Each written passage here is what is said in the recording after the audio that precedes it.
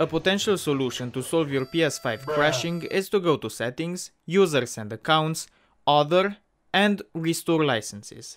Once you do that, go to the main settings, Captures and Broadcasts. From Captures, scroll down to Trophies, and here make sure that in Save Trophy Screenshot it is selected None. And in Save Trophy Videos, None is also selected. So after you have None in both, press the PlayStation button and restart your console. If it didn't work, you can try to go to Settings, Captures and Broadcasts, Captures, and uncheck Auto Upload.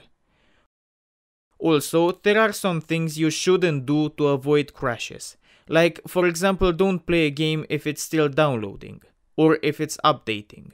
Another potential solution could be to go to Settings, System, Power Saving, set time until PS5 enters rest mode, and put both options to Don't Put PS5 in rest mode. Then, under System, go to HDMI and uncheck Enable HDMI Device Link.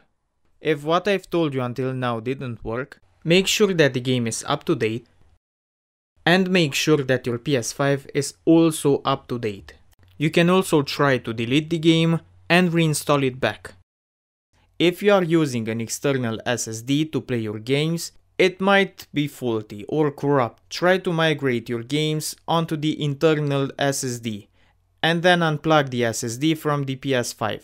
Also, if you have something connected into the USB ports of the PS5, try to disconnect them and then try to play your games. Maybe some of that USBs, receivers for your headset or whatever you have there is not working properly and may cause the crashes.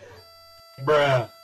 If you don't use an external SSD, then you can turn off your PS5, and when turning it back on, hold down the power button until you hear 2 beeps.